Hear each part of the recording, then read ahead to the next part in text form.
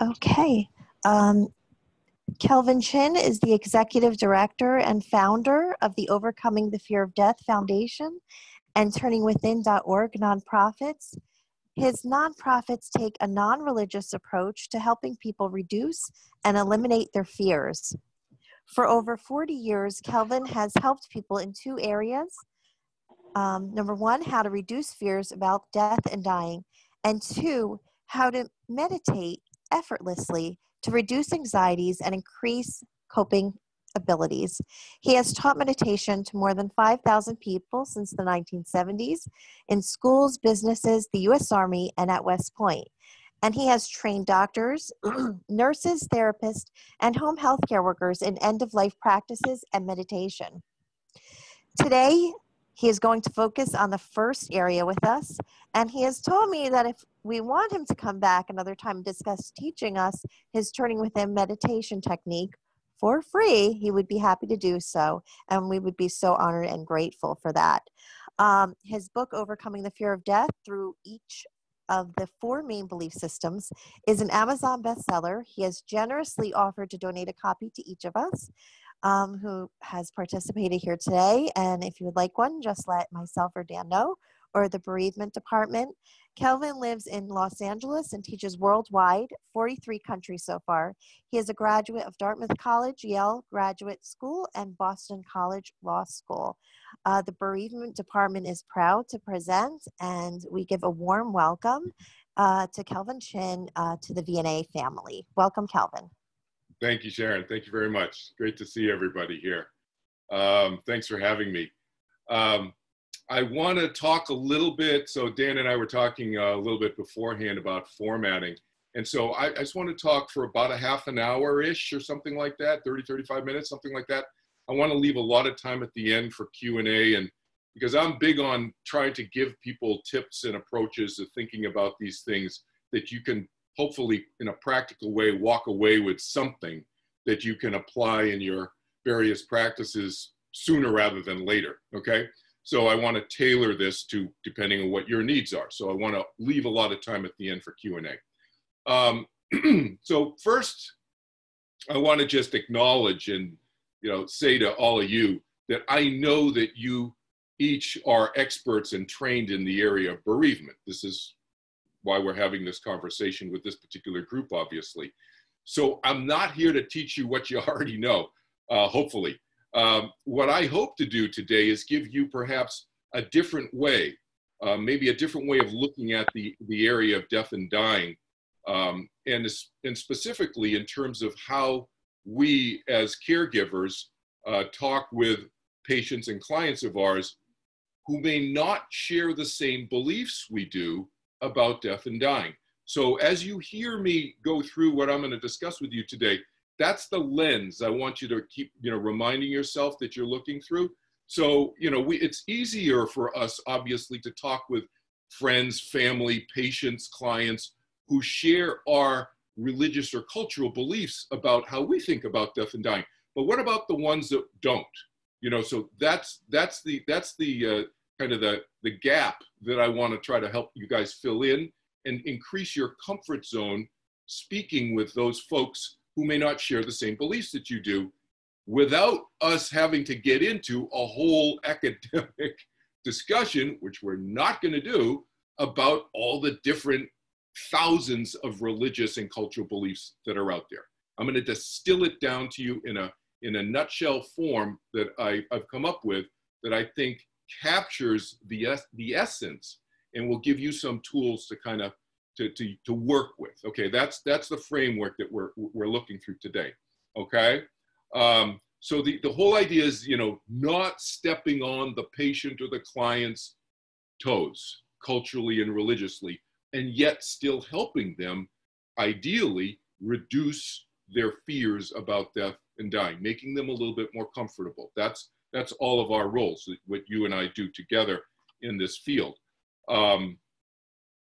All right, so a little bit of background on me in terms of my story with death and dying and so forth, and what got me into this. Because as you heard Sharon say, I have a background in educationally in a lot of different areas, And quite frankly, none of which is in the death and dying arena. My death and dying experience, yes, I've taken some workshops over the years, but my academic experience is not what I was thinking about, at the time. Oh, I'm going to get into death and dying, helping people. What catapulted me into this area was the death of my mom. And it was really, I was very close to my mom, and she died very young, and I was young at the time. And I'm sure many of you have lost loved ones, whether it's your parents, grandparents, children. That's so horrific. I can't even, I help a lot of parents who've lost children. But I lost my mom when we were both young, and she was only around 50 years old. And she had an illness, and it was one of these things, without getting into the details, it was an illness that which she was asymptomatic the whole time, almost right up until the end. And then, boom, she was in the hospital, and then she was gone. So it was not quite like losing somebody in a car accident, but it was almost, And so the shock to me, the grief, the grieving, the overwhelming sadness that I had, and so forth, that you all deal with your patients and clients, and maybe have had to deal with it personally at some point in your lives. You know what I'm talking about.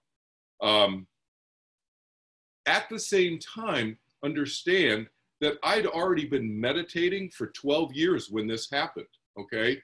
I'd already been teaching meditation for 8 or 9 years. When my mom died, I learned when I was a teenager to meditate. About 2 or 3 years after the Beatles learned, I learned TM, Transcendental Meditation. I studied personally with Mahesh Yogi. Those of you who are old enough, or if you're a Beatles fan, you know that, they studied with Maharishi and so forth. And I have friends who were with the Beatles and Maharishi in India before, a few years before I learned in 1970. I was an international leader in his organization for about 10 years and so forth before I left the organization when they went in a different direction. My point is that I was well-versed in helping myself cope with stress, but this was my mother who died, right? It's a different level, it's a different degree. And so I went through a very severe, significant grieving process. And that's what catapulted me into thinking about death and dying. It would be like, I was in school at the time, I was in law school at the time.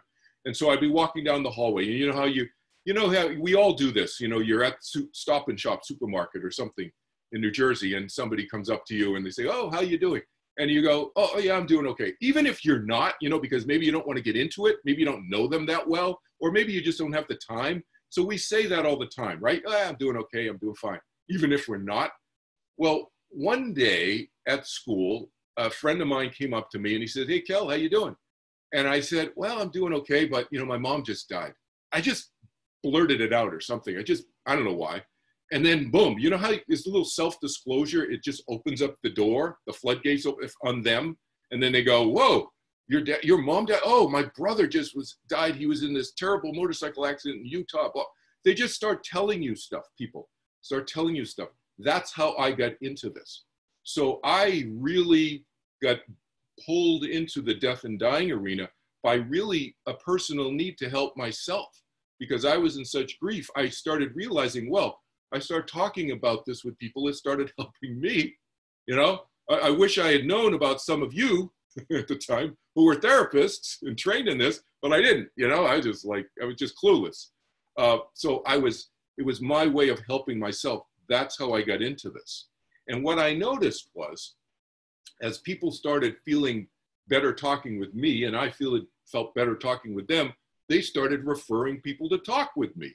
And on nights and weekends for the last 35 years, now I'm doing it full time in the last 10 years, but for 35 years, it was nights and weekends, people calling me up I didn't know, and they say, Kel, I just talked to somebody and they said I should talk to you about, my mother who just died or my father just died, or whatever. And that's how it started, and it just snowballed. But what I noticed, and this brings us to the conversation we want to talk about and focus on today together. What I noticed was that if there was just one or two, two of us talking, it was a fairly intimate conversation, and you know, sensitive, empathetic, and so forth. But if there were 2 or 3 or 4 or 6 people join the conversation, it started to get a little dicey sometimes, where people would start to foist and push their views on the other people in the group about what they thought happened after you die, or how they thought you should deal with the death and dying issue, and so forth. And so I thought about this and I said, this is crazy. We need to talk more openly about this, not shut each other down. And so that's when I came up with these 4 belief systems that Sharon referenced, that I talk about in my book, that we're going to talk about today in some detail. Okay, we're going to use that as a filter, as a reference point to look through these 4 belief systems. And so, you know, the context is so that you all can take some things from what I'm going to talk with you about these 4 belief systems and hopefully apply them in your practices to help you with your patients and clients. Okay, that's the filter I want you to be listening through. Again, just a reminder, okay, when I go through these 4 belief systems, and we'll go through each one separately. But let me just list them first for you, okay?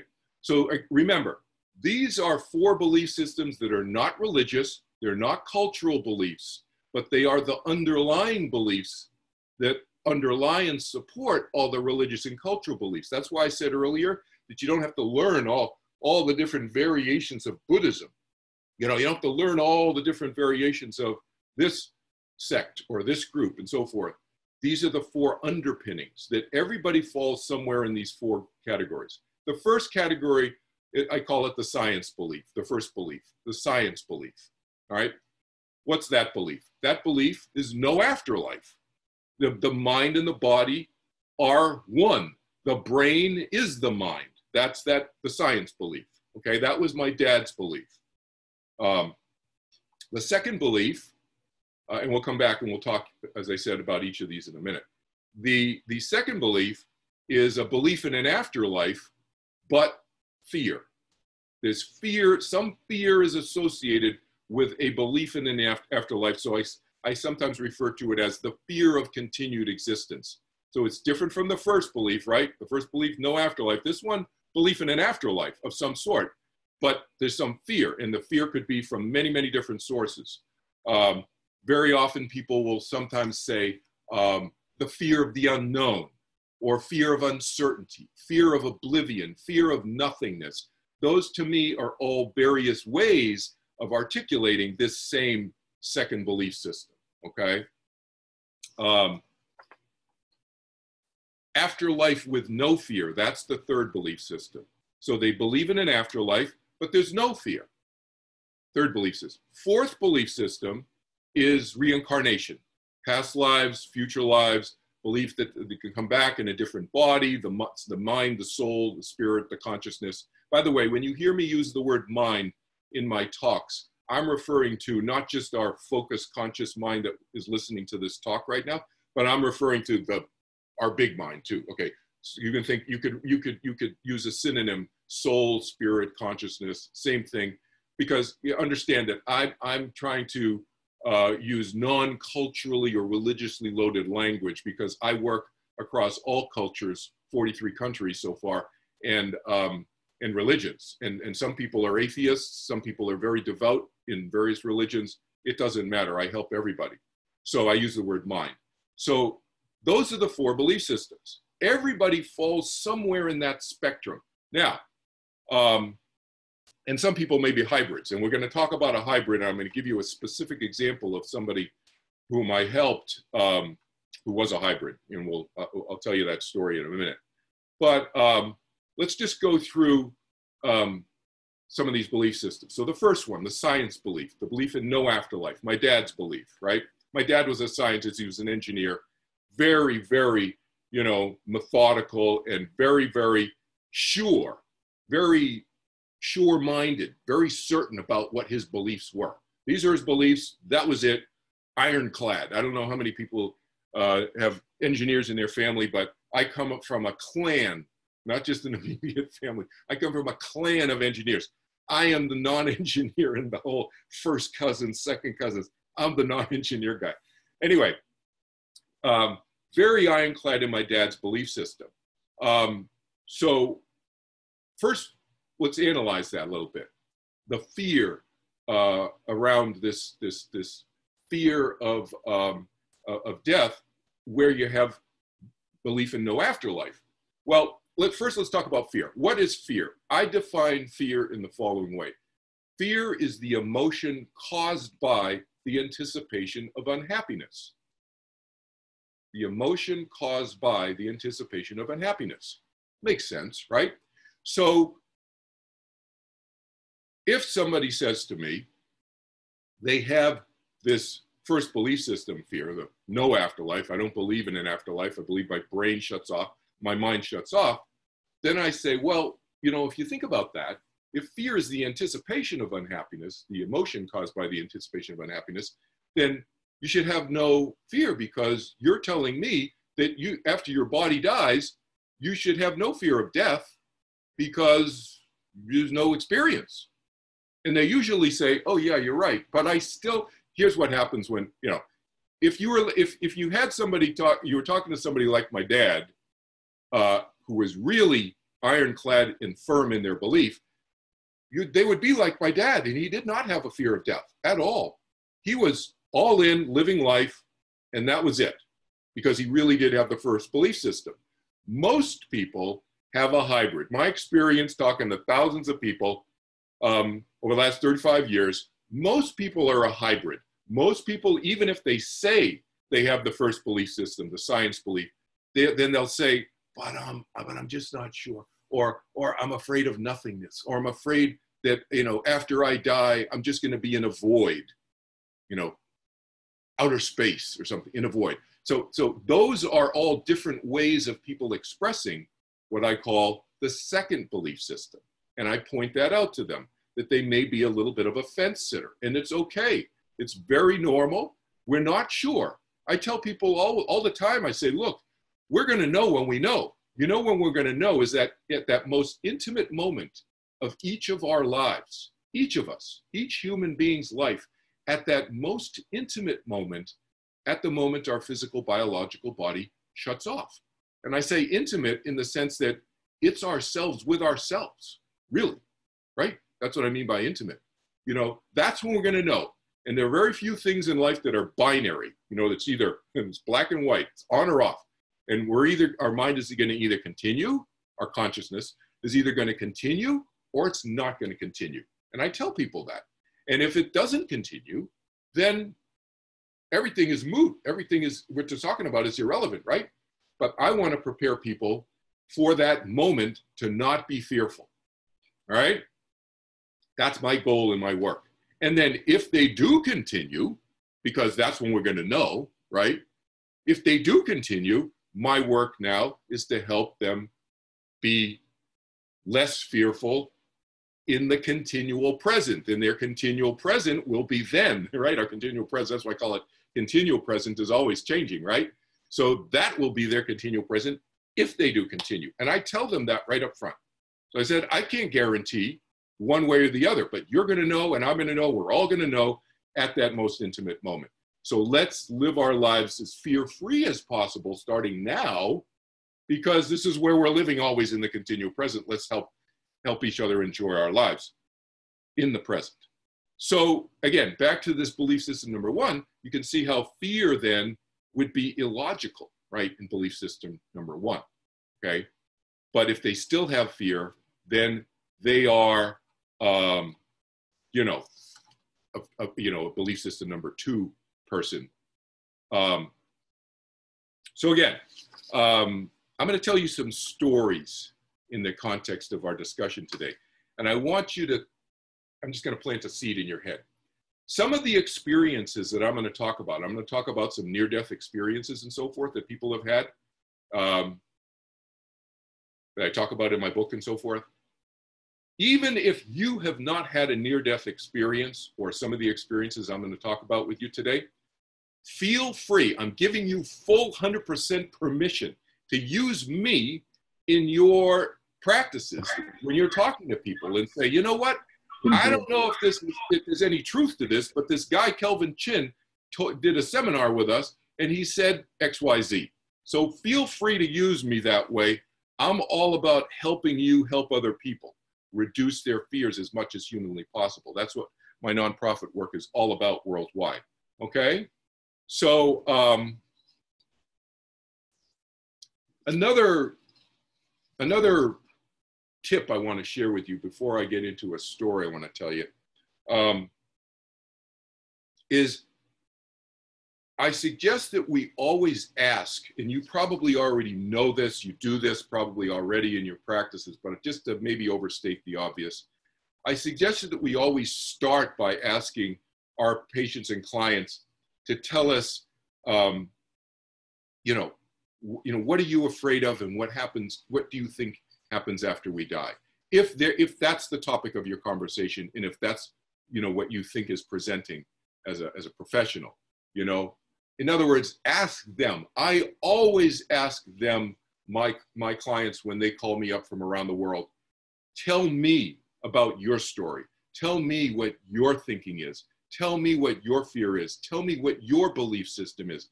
I am not there, and I know you guys aren't there either, you folks, to promote our belief systems on them. We are there as caregivers to support them. So I want you to understand that I understand that, and that's how I practice as well.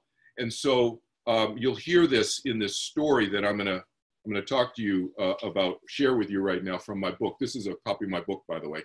And as Sharon said, I literally mean this. If you want a free copy of my book, you just let Sharon or Dan know, and let the bereavement department know, and we'll send you a copy of my book. Okay. Again, it's a non-religious approach to help people reduce and overcome their fears about death and dying. There's a chapter in here, it's called Jimmy Still Wondered, okay? Jimmy Still Wondered. So when you get the book, you can read the more detailed version of this stories, but I'm gonna give you some highlights of this, okay? Because this will illustrate to you how I have worked with at least one of my clients here. Actually, he was a friend of mine. You'll hear the context of the story, but this is how I work with my clients, who has, he's a hybrid, you'll see, okay? So between the first and the second belief systems, which is where most people are, okay? We'll talk about the last one. You may think, the third belief system, they don't have a fear of death and dying. That is the third belief system. But the fourth belief system, people wonder, well, reincarnation, would they have fears about death and dying? The short answer is yes. We'll get to that in a little bit, all right? You may think, oh, that's illogical. That doesn't make sense. Well, they still have fears. Jimmy still wondered, all right? So at this point in my story, in my life story with Jimmy, let me just tell you, Jimmy had cancer, and he was he had a lot of chemotherapy for at least a year before I met him, okay? And then when I met him, it was celebratory time, because it was the doctor had just said, oh, you can go off chemo. Now, your tumor, its cancer seems to be in remission. Great. So it was celebratory time when I first met him. Then within a 2 or 3 month period, things started to degrade again and so forth. And he went in, got his blood tested, saw markers again, the cancer had come back. So I'm sure you've seen this story, similar stories before. And so I sat with him one morning about a month before he passed away. We knew it was nearing the end, but of course, as you guys know, many of you have been with people who have died. You don't know till you know. And so it turned out to be about a month before. And I knelt down next to him. And keep in mind, this Jimmy is 6'4", 275 pound, Vietnam War vet, an Army lifer, a big guy. Those of you know what a Cobra attack helicopter was or is, that's what he flew. He was a pilot in Vietnam. Big, tough guy. And he was bedridden at this point. He could only get up to his walker to get to and from the bathroom, and even hardly that. So I knelt down next to his bed. I taught him to meditate. And then after I taught him to meditate, we talked for a few minutes about death, because at that point he knew he was going. He was going to transition, at some point in the foreseeable future. He knew this was nearing the end. And I asked him what he thought happened after we die. And he said, I think that's it. Nothing. When we're done, we're done. So that was Jimmy's exact language of describing the first belief system I told you, right? No afterlife, okay? The science belief. And I said to Jimmy, that's what my father believed too. And then I described to Jimmy this first belief system idea. This was about a year before I wrote the book. But Jimmy said, but I still wonder. He said, I still wonder. And I asked him, you wonder about what? You see, I didn't want to put words or thoughts in his mind. I didn't want to lead him. So I asked him questions to help me clarify what he was saying, to make sure that I understood what he meant without me planting and assuming what he meant, what I thought he meant, right? And he said, I wonder if that's what will happen, if I will actually just die, or if something else will happen. And I said, like what? He said, I don't know, like maybe I might not die, he said. I said, oh, so you think your mind is probably going to stop when you die, but you wonder what may happen if it doesn't. He said, yeah. So you see what I did? I'm just demonstrating something that you probably know how to do, which is called reframing. I took the words that I didn't lead him, I sort of led him, but I let him tell me more details, right? I didn't just assume that I knew what he said. I let him tell me, and then I reframed and summed up what he said in a coherent, logical way that clarified it for him. I do that a lot with my clients. So a lot of what I do is help them clarify their thinking, because that alone helps reduce their fears. Because many times people come to me and they think, oh, I have a fear of death, I have fear of death, I have fear of death. And it turns out they don't actually have a fear of death in the way that we're talking about today. They have a fear of the process of dying, which is a different fear, in which we can talk about, but that's different. And so I help them get clarity. That alone frees up some of that energy. The clarity frees up some of that energy that's being dissipated in their kind of being in this maelstrom of fear, you see? So I said, oh, I summed that up. And then I held his hand.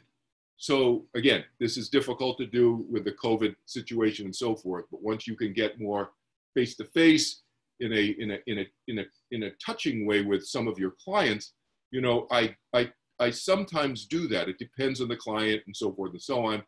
You're professionals, you know you need to make certain decisions around that. But I held his hand. I just touched Jimmy's hand as he was lying in bed. And by doing so, I could kind of sense his tension, you know? And so he was a little bit tense when I was talking with him, okay? So we talked some more. And I said, so how do you feel about that? And he said, yeah, I still wonder about it sometimes, but I'm not afraid of it. At least he said that, even though his hand, the tension in his hand to me, I think belied the fact that he was a little anxious, right? So then I went in and I told him a story. And I told him this other story. It's another story that's in my book, the details of which, again, are there, which when you get the copy of the book, you can read the longer version. But the short version is, and I told Jimmy the very short version, which was, I had a friend in college who said he died when he was 8 years old. And what happened was, it's called Henry's tonsils, if you're looking for it in the book when you get the book, Henry's tonsils. And my friend Henry told me when he was 8 years old, he had his tonsils out. And many of you have probably had your tonsils out. It's like not a major risky surgical procedure, right? A lot of people have their tonsils out. Well, he had his tonsils out, no problem. He went home and his mother felt badly for him. So she had a whole bunch of Toll House chocolate chip cookies made for him. And evidently, some of them were a little bit overcooked, too crispy, okay? So Henry is scarfing down these Toll House cookies and rips out his sutures in the back of his throat, okay? Now he's hemorrhaging. He's 8 years old. He's telling me this when we were in college, so we were about 20 years old. He's telling me this. But when he was 8 years old, he's hemorrhaging on his living room floor, on the ceiling, he told me. He's up on the ceiling. So this is a near-death experience, NDE. You may have heard that acronym before. So this was his version of an NDE. He said he was on the ceiling, looking down. His mind, his consciousness was on the ceiling. But, you know, he just said, oh, I was on the ceiling, you know, looking down at my eight-year-old body. And my mom's freaking out, screaming, you know, and she can't tell that I'm bleeding because it's internal, but I'm unconscious. And she calls the doctor comes, and he heard everything that everybody said. And the doctor, this is those of you who are old enough to know, remember, you know, back in the day, doctors did house calls, you know, in the 60s and the 70s and the 50s, you know, doctors would do house calls. And so he shows up at the house right away. He's not that far away.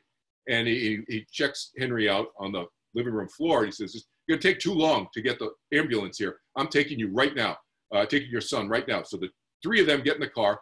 Henry's in, and now he's on the ceiling of the car. He's still looking at his mom's freaking out. And he told me he kept remembering thinking, Mom, calm down. I'm okay. I'm okay. You know, he doesn't realize that, you know, he's never had a separation of mind-body experience before. So he doesn't realize that, you know, his body is not okay. Anyway, so the hospital, he's on the ceiling of the surgery room. He remembers who's wearing what, which necktie was poking up, the color of the necktie, the doctor underneath the, you know, the coat, the surgeon, and so forth and so on. All of that, he came back and he told his mom when he was 8 years old, right after the experience. So that's an example of an NDE. I told Jimmy. Okay, so back to the Jimmy story that happened in 2015, this story with Jimmy. I told that story to Jimmy. And when I told him that story, I said to him, I told him that I already told you, which is, you know, we won't know till we know, right? At that moment when we die. But I said, just in case your mind does continue after your body dies, like in the Henry story, which, by the way, Jimmy said, wow, that's a wild story. He said, that's a crazy, I said, that's a wild story. And I said, just in case you continue after your body dies, what will continue? Obviously not your physical biological body that has died of cancer, but what will continue is your mind. And what is your mind or your consciousness? It is then energy. It must be energy because we are atoms, molecules, energy, right? So that must be energy that continues. And I said, he said, that's an interesting story. Wow, pretty wild stuff. And his hand seemed to relax just slightly in my hand, right? And he died, as I said, a month later, and I was standing at his bedside when he died, alongside with his wife and his daughter, Kim. And he died, he seemed to die peacefully. You know, even though he had a little bit of the second belief system and the first belief system, I think. So that's a good example of a hybrid example, okay? So what about belief system number 4? We'll skip belief system number 3 because that's the one where they believe they may even be looking forward to going to heaven. So it's a non-issue, right? But what about belief system 4, reincarnation? Well, if somebody believes in reincarnation, can they be afraid of death and dying? Absolutely, yes. I have many, many clients in Asia, and I know in New Jersey, from talking with Dan and Sharon, I think they told me that, you know, there's many South Asians living that are probably constituents of, you know, patients and clients in your VNA constituency. And so many of them may, I don't know, many of them may have reincarnation beliefs. And can they be fearful? Absolutely, yes. You should understand that I have many, many clients from India, Bangladesh, all through Southeast Asia and so forth, China, Japan. So, but the beliefs may be articulated slightly differently.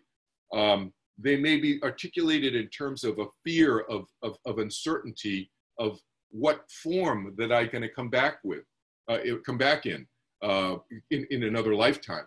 Or will I be able to see my loved ones in another lifetime? Or will I never be able to see them again? people can have any of the first two belief systems, or the second or the fourth belief system, and believe that, or have that fear as well, that concern.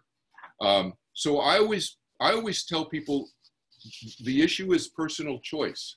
My experience, personal experience, without getting into details, I've had many experiences on the other side. And my experience on the other side is that our mind does continue. Again, I don't tell my clients this unless they ask me directly, especially if they're a first belief system believer. I don't want them to think that I'm trying to, persuade them in any way. But if they go there and they ask me directly, I will tell them. So I've had experiences on the other side. I've had a near-death experience myself where I almost drowned when I was 21 years old when I almost drowned off of San Diego in a rip current. If you know what a rip current is, it's a river in the ocean that's moving very fast, and it can pull you out very, very far in the ocean. And I was out about 2 miles, they think. In a matter of maybe 30 seconds. So I almost drowned. So I've had my own experiences.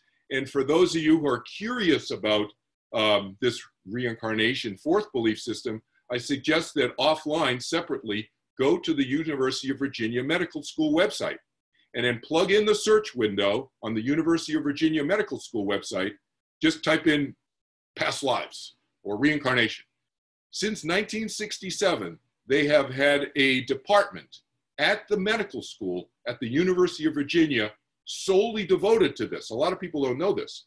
1960, that's a long time. It's been around, and they have 2,700 to 3,000 case studies of mostly children from 2 to 5 years old, generally 2 to 5 years old, sometimes as old as 7 years old, but then they start forgetting. And these 2 and 3-year-old kids, you'll read these stories and you kind of go, how does that kid know how to play Chopin at 2 years old on a violin, and they've never had violin lessons? How does that kid know how to fly an airplane, how to do the check, the mechanical check, where the instruments are, and so forth and so on, at 3 years old, never been to an airport before, etc. Never seen a movie about flying airplanes, okay? There's a lot of studies like that, and or case studies about that at the University of Virginia Medical School. People talking about being in different countries, and yet they were born in Louisiana or Ohio or wherever, and they've never left the United States before, and talking about being in different countries, and then giving detailed, not just details like tourist book details, but where the river bends, where this stream bends outside this village that is like unknown to you and me, that stream that doesn't even show up on a map, and so forth, and what happened at the bend of that stream, whatever, when you're 2 or 3 or 4 years old in the United States. So there's a lot of case studies like that at the University of Virginia Medical School. I always say, is it absolute proof in reincarnation? I don't think there's ever any absolute proof, but it's certainly a strong data point that seems to point in that direction. How else could these kids know these things, and so forth? So again, we're going to open up the questions now, and we can cover any number of points in greater detail or new points in the Q&A now. But just a quick summary. Again, I encourage you to use the 4 belief systems that I've given you as a way to look through a filter, to weigh, like glasses, a way to look through into the death and dying arena in a non-religious way that may help your clients hopefully navigate and feel more comfortable with their own deaths or the loved ones' deaths who they've just lost, and you're coming in as the bereavement person. Again, reminder, we are caregivers. Excuse me. We are caregivers. We're not there to change their religious or cultural beliefs, but instead we're there to support theirs, whatever theirs is, and to reduce their fears and comfort them at that most challenging time at end of life, or for the folks who have lost a loved one at that most challenging time in their lives. So I always ask by starting them out with questions, open questions. What do you think? And then I tailor my comments accordingly, as we discussed today. So, questions? Great. Thank you so much, Kelvin. This is Sharon. We do have some questions here. The majority of the clients we work with in our area are of a traditional Judeo-Christian background. Would there be key ideas, strategies to keep in mind in terms of the belief systems that correspond to these religious traditions? And there was an addendum there, and perhaps for those who feel angry with God. So I guess that's a two-part. Yeah. So Judeo, most Jews do not believe in an afterlife in the way that Christians do. Okay, so you've got to be aware of that. Don't be talking about heaven and so forth as you would with a Christian, with a Jew. Okay, so I would lean more if you're talking to somebody who has a Jewish background. I would stick more towards reducing the fears and so forth, more from not from a belief standpoint or an understanding about, there may be an afterlife afterwards, because they may not believe that. But the other thing is, even though you have a Jew, don't assume what I just said is true.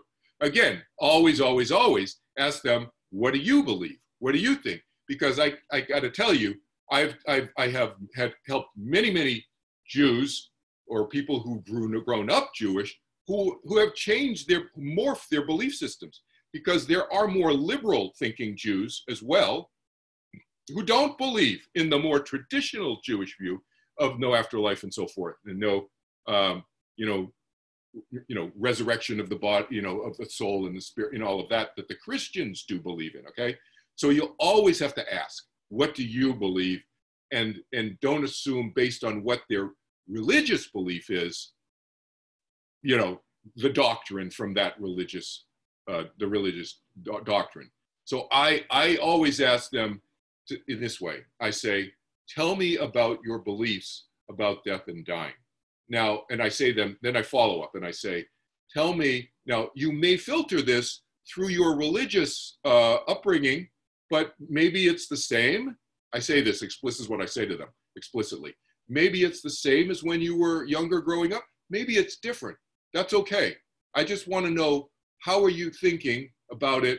Mainly how you're thinking about it now, but you feel free to give me the journey if you would like to. So I tell them that in a very open way, so that they know that they can tell me whatever. Usually what they do is they go back and they tell me the journey, because people want to tell their story. So that's my experience. But again, don't assume, okay? Now with Christian, they do, again, believe in heaven. And you notice that I call it afterlife, I don't call it heaven. With a Christian, I would call it heaven, okay? But if I'm doing a general public thing like this, or I'm generally talking to somebody and I don't know what their background is, I will call it the afterlife, because I use neutral language, because I don't know where they're coming from, okay?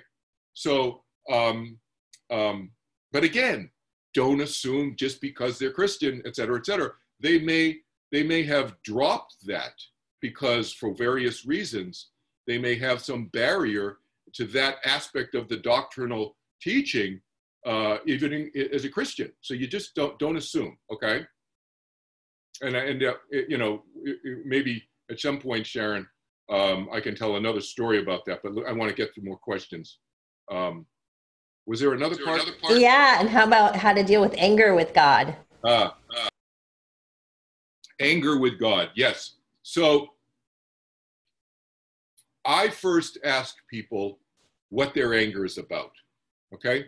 So I want to identify what their anger is. So does that person want to come back with a specific, so that I can help that person specifically? Or? No, it was just a two-part question. Yeah, that's okay. That's okay. So here's the thing. So first of all, again, don't assume that people believe in God, right? Because you don't know. So if they tell me they believe in God, then obviously I know that. So if they told me that, I would say, well, God tell me about the God that you believe in. And usually they'll say, I believe in an all-loving God, et cetera, et cetera, et cetera, that kind of thing, an all-knowing God, and so forth. And I, and I would say, well, yeah. And so would an all-knowing God give us the, does it make sense that an all-knowing God would give us the ability to make choices in our lives? And I think most people would agree and say yes. And then I point out to them sometimes, and again, it depends on the level of question. So all of this kind of depends. I'm giving you. Oh, yes. So Sonia is giving some more information here. Yeah. Her client, she has an example of someone who is angry with God. The person is angry because God does not send her a sign that her husband is with God. Ah, okay. So here's what I would say to that person. That it's not up to God to send the sign. That my experience, and you can tell, and again, like I said, use me as your foil. Say there's this guy, Kelvin Chin, told me this. You know, you don't have to own this yourself. But that my experience is that the communication from this side to the other side, to loved ones on the other side, first of all, understand it's a two-way street.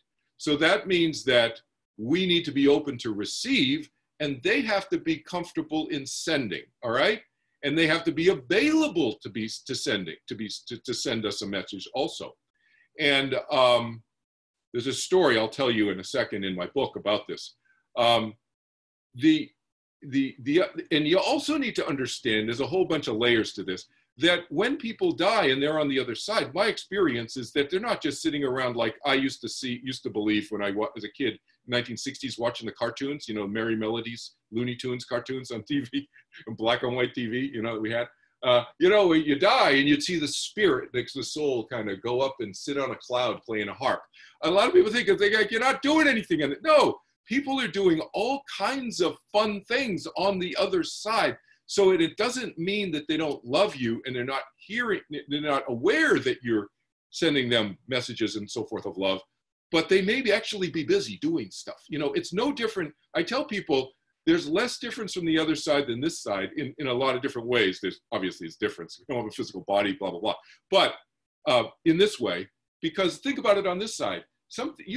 I have children. I don't hear from them for sometimes many, many days. You know, I have a 26-year-old, a 32-year-old. You think they don't love me? Yeah, they love me. But, you know, it's like I reach out to them. Sometimes there's a delay. Sometimes there's a long delay. They get back to me. You know, they're busy. It's no different. In that sense, it's no different. That's the short answer, I think. Great. Another question here. What might be some of the common pitfalls that you would envision us as healthcare practitioners coming face to face with in terms of facing death and dying on a daily basis? And perhaps this also leads into your meditation, I'm thinking. Yeah, yes. For ourselves, there's a number of challenges as caregivers have. And you have probably already experienced this already. First of all, as caregivers, what brings us to the table as caregivers? We care. Hello, you know, the first 4 letters of the word, right? Caregivers, we care about other human beings in a way that propels us into a profession. And some of you may be volunteers, but it's still your avocation. You're doing this even more so as a volunteer. You're doing this out of the goodness of your heart. You're volunteering, you know. So we are caregivers. We care. There's the challenge there is, as empaths, we are empathic people.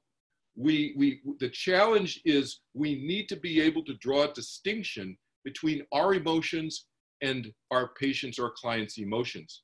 They are not our emotions. Now, that does not mean that when we draw that distinction, that we become Spock.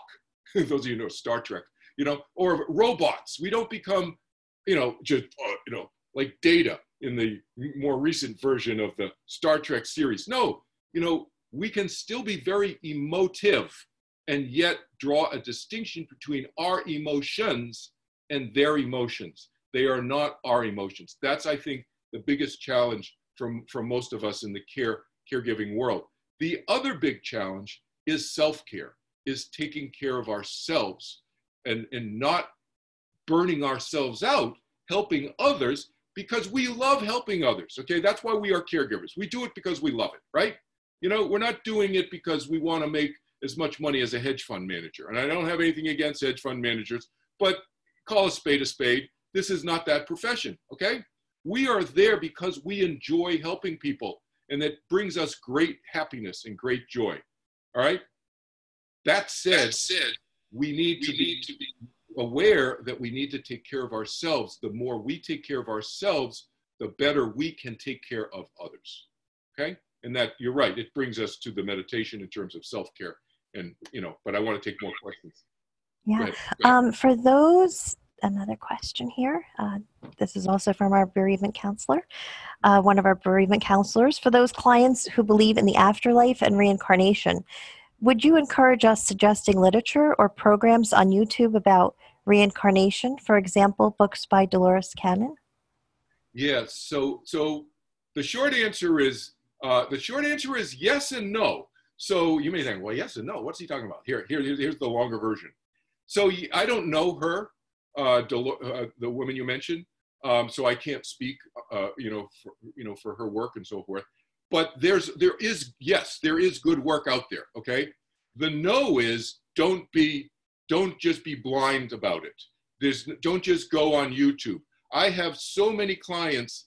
I actually teach an afterlife and reincarnation class, and I have another one starting in January. I'm finishing one up now. I do it over a 12-week period every other week. So it's a 6-part series.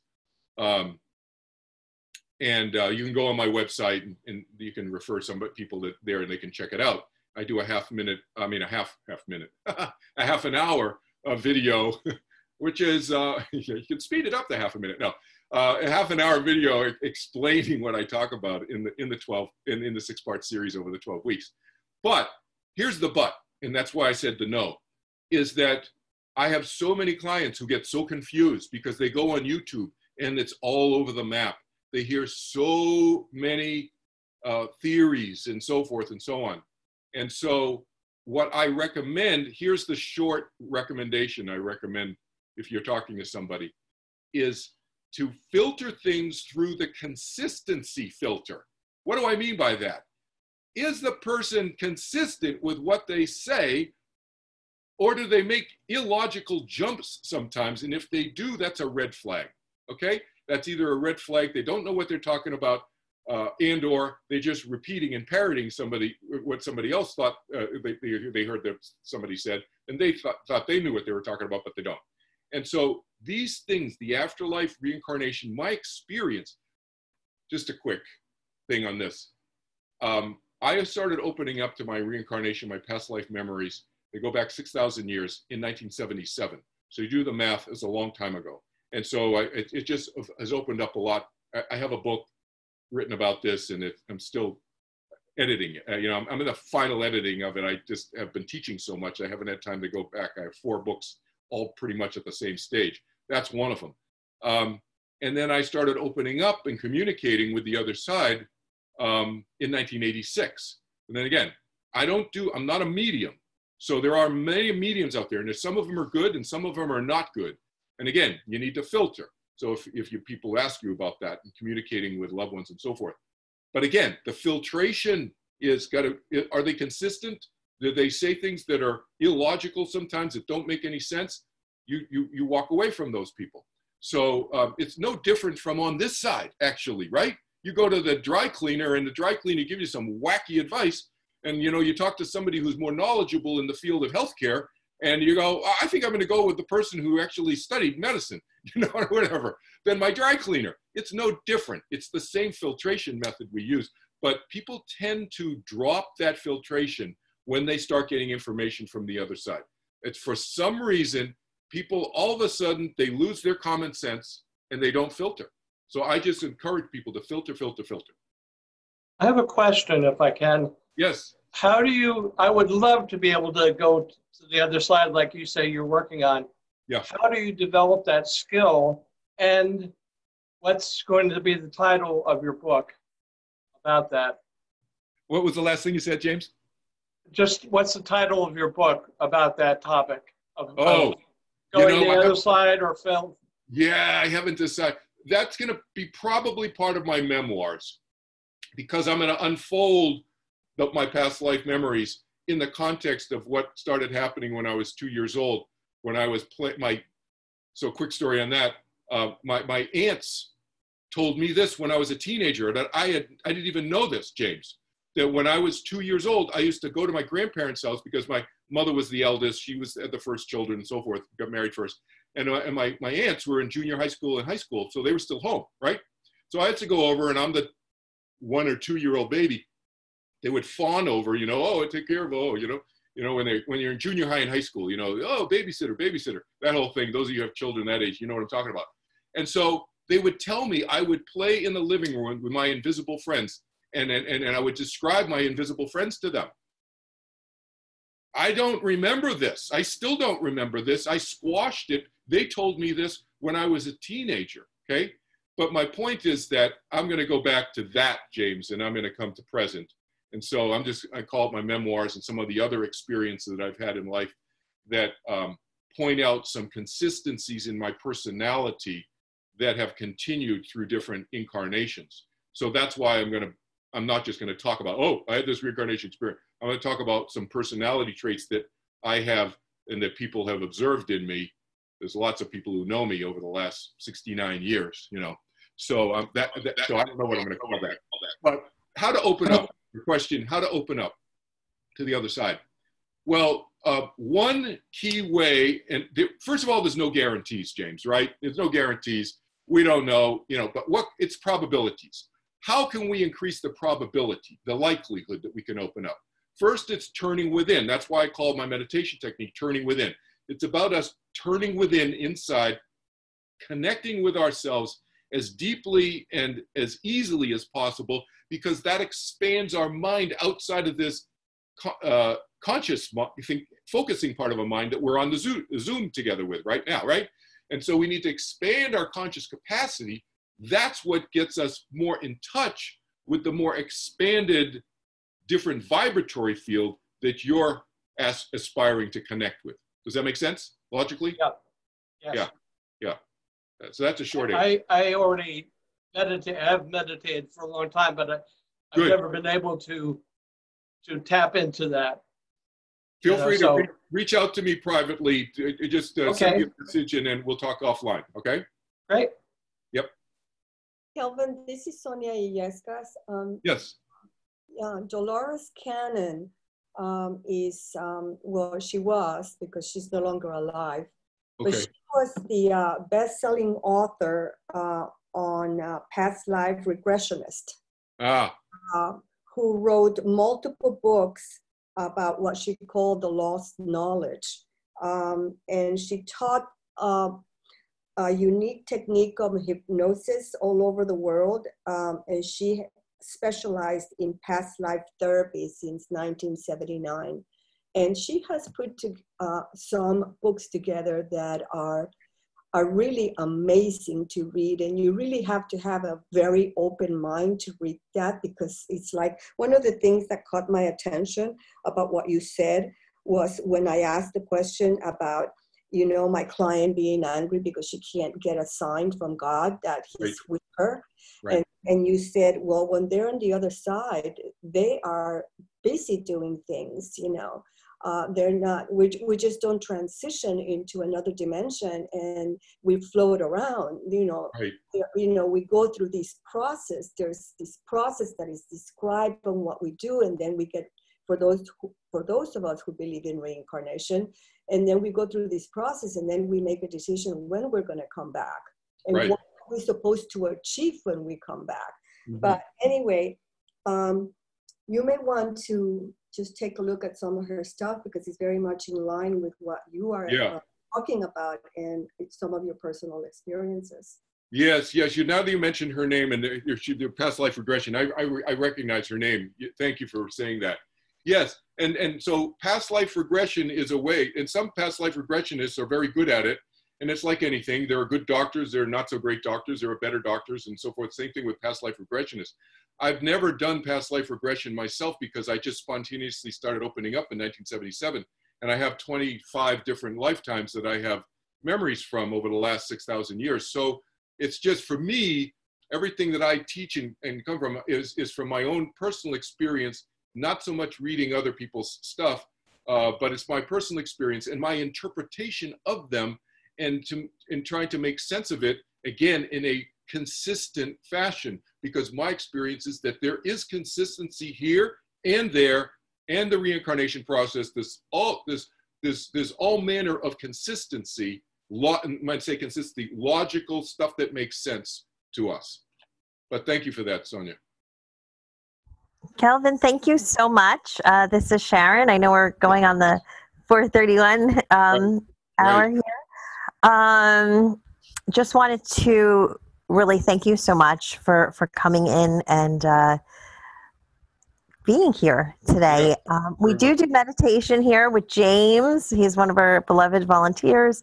And Dan does some meditation. I head up some meditation, but we would love to learn your turning within meditation. Yeah, I'm a big believer in whatever meditation James, you, Dan are doing. It's awesome. You're leading meditation groups. It's awesome.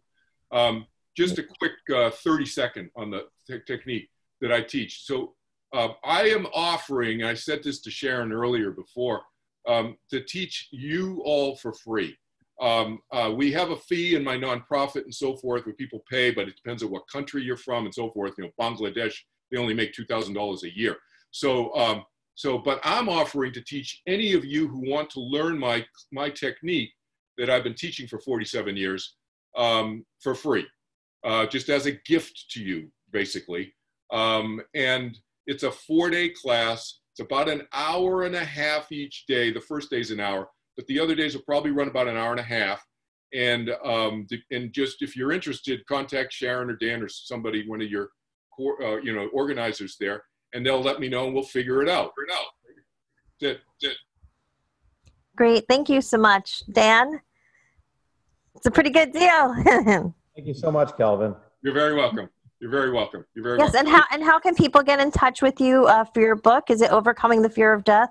Yeah, probably the easiest thing for people to do is just, you see my name, Kelvin Chin, just stick a kelvinchin.org at the end. That's my nonprofit, org, kelvinchin.org.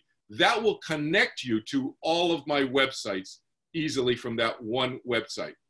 And then, and it'll explain how the meditation technique is very different from mindfulness, and it's very easy. I've actually taught Buddhist monks my meditation technique. So there's no conflict with other techniques, but it's very different.